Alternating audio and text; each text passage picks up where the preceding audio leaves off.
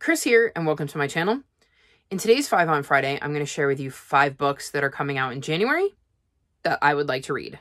So there are some very interesting books that are coming out in January, and I thought it would be fun to give you guys an idea of what books I have seen that are being released in January that are kind of on my radar that I will hopefully get to at some point in 2025.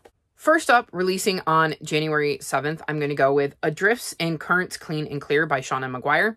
This is the 10th book in the Wayward Children series. I absolutely adore this series, so it is no shock that this is one I'm going to highlight. I love reading these books every single year. I look forward to them every single year, and they're such a good way to kind of start off the year knowing I'm going to get a new book in a series I love and immediately read it and put it right back on my up-to-date list. So I thought this was a no-brainer when it came to choosing books that I am eagerly anticipating for the month of January. The second book I'm looking forward to also releases on January 7th, and it is The Stolen Queen by Fiona Davis. This is a historical fiction that will transport you from New York City's most glamorous party to the labyrinth streets of Cairo and back.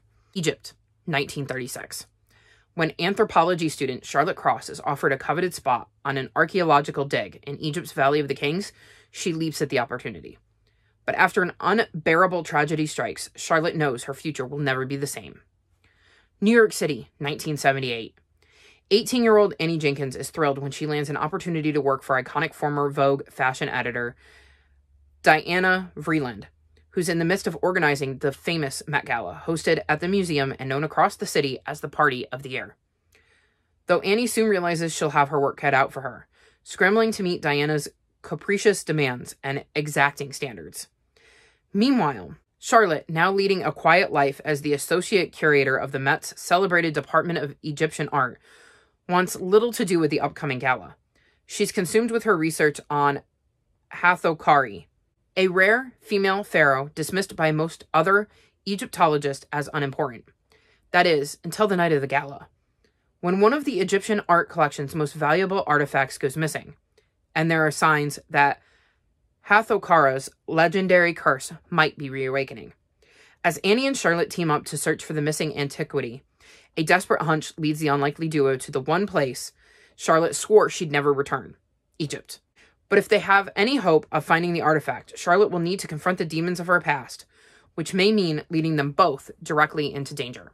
This sounded absolutely fascinating. I love Egypt, so I love the Egyptian influence that's going to be happening in this book. It sounds right up my alley, and I look forward to trying to get to this in 2025.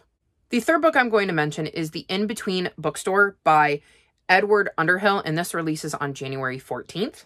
This is a poignant and enchanting novel about a magical bookstore that transports a trans man through time and brings him face to face with his teenage self, offering him the chance of a lifetime to examine his life and identity to find a new beginning. It says it's the stunning novel of love, self-discovery, and the choices that come with both, for anyone who has ever wondered what their life might be like if they had the chance to go back and take a bigger, braver risk. I think this sounds fascinating. I love a bit of time travel, so I'm hoping that I really enjoy this one, and I also love that it is got trans rep in it, so looking forward to checking this one out. Book number 4 is The Baby Dragon Cafe by A.T. Qureshi, and this releases on January 16th. This is a cozy romance, perfect for fans of Pumpkin Spice Cafe and Legends and Lattes. And I love Legends and Lattes, so I'm hoping I love this one too. It says, when Safria opened up her cafe for baby dragons and their humans, she wasn't expecting it to be so difficult to keep the fires burning. It turns out young dragons are not the best magical animals to keep in a cafe, and replacing all that burnt furniture is costing Safria more than she can afford from selling dragon-roasted coffee. Aiden is a local gardener and local heartthrob, more interested in his plants than actually spending time with his disobedient baby dragon. When Aiden walks into Saphira's cafe, he has a genius idea. He'll ask Saphira to train his baby dragon, and he'll pay her enough to keep the cafe afloat. Saphira's happy-go-lucky attitude doesn't seem to do anything but irritate the grumpy but gorgeous Aiden, except that everywhere she goes, she finds him there. But can this dragon cafe owner turn her fortunes around and maybe find love along the way? This just sounds like it's going to be really, really cute. I love the idea of having baby dragons and seeing how Saphira deals with that. The cover also gives me those cute, cozy vibes, and like I said, if it leans more Legends and Lattes than Pumpkin Spice Cafe, then I'm probably going to really enjoy it. And then the last book I'm going to mention comes out on January 28th, and it's Carving Shadows into Gold by Brigid Kemmerer. This is the second book in the Forging Silver into Stars series, which is a spin-off series of the Cursebreaker series. I loved book 1, and I cannot wait to dive back into this story. Most of Brigid Kemmerer's books I've absolutely adored, so I don't see why this book would be any different. I can't really give you details because we're talking about book 2 in a series that is also a spin-off series. So even talking about book 1 would be spoilers for the Cursebreaker series.